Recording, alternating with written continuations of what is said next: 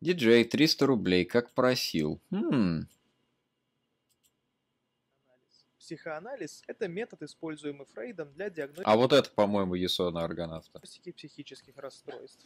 И он очень тесно Нет? связан со сновидениями. И если верить Юнгу, формальному ученику Фрейда, сходство главных легенд разных народов обусловлено их происхождением из наших снов. То есть из тех моментов, когда мы полностью погружаемся в наше подсознание. Означает тот или иной персонаж или поворот сюжета. Но также с помощью него можно разобрать... Персей? Думаешь, Персей против Медузы? Ну, знаешь, как бы...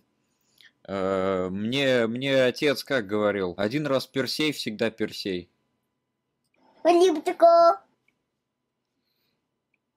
Боткин, 100 рублей. Слава Украине, москаляку на геляку.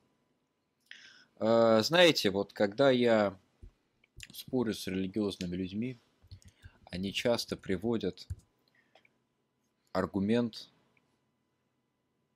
Блеза Паскаля о том, что имеет смысл, конечно, прожить свою жизнь так, как будто Бог есть, потому что если ты проживешь свою жизнь так, как будто Бога нет, а окажется, что Бог есть, то будет совсем плохо. А если ты проживешь свою жизнь так, как будто Бог есть, а Бога на самом деле нет, то в ад ты все равно не попадешь, правильно? То есть лучше выбрать так, чтобы в любом случае не попасть в ад. И на этот аргумент я обычно отвечаю Паскаляку на геляку.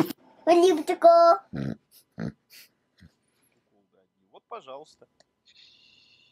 Я думаю, в России Гарри Поттера любят больше, чем в Европе. Обоссанная леволиберальная агитка, блядь. И такая же ебань, как сказки про Павлика Морозова, про то, как Ленин, блядь, делал себе чернильницу из хлеба, блядь, с молоком. Ну это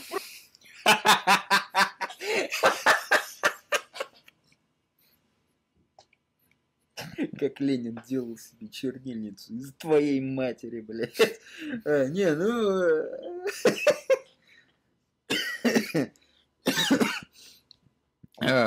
Ленин, он такой, короче,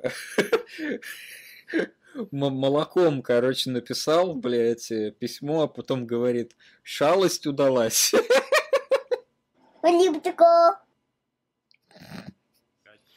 И очень этому рад. Потому что там хотя бы изоморфизм можно провести какой-нибудь к философским исследованиям. Без действий, без того, чтобы даже какие-то мысли начать применять в жизни и как-то использовать. Рождение кикбоксинга из духа муайтая. Подожди, муайтай это разве не коктейль такой? Знаешь, как называется человек, который рисует картинки в жанре лоликон? Либертарианец? Лоликонописец.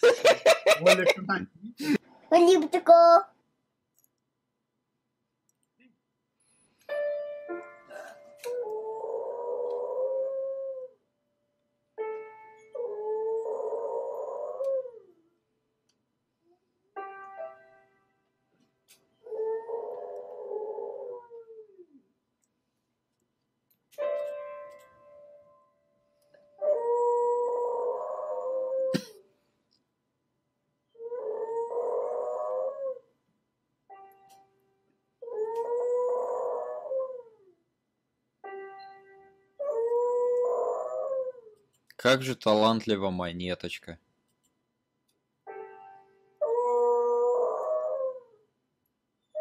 А главное, красиво. Внешне. Умница, красавица. Комсомолка. Вообще прекрасный человек.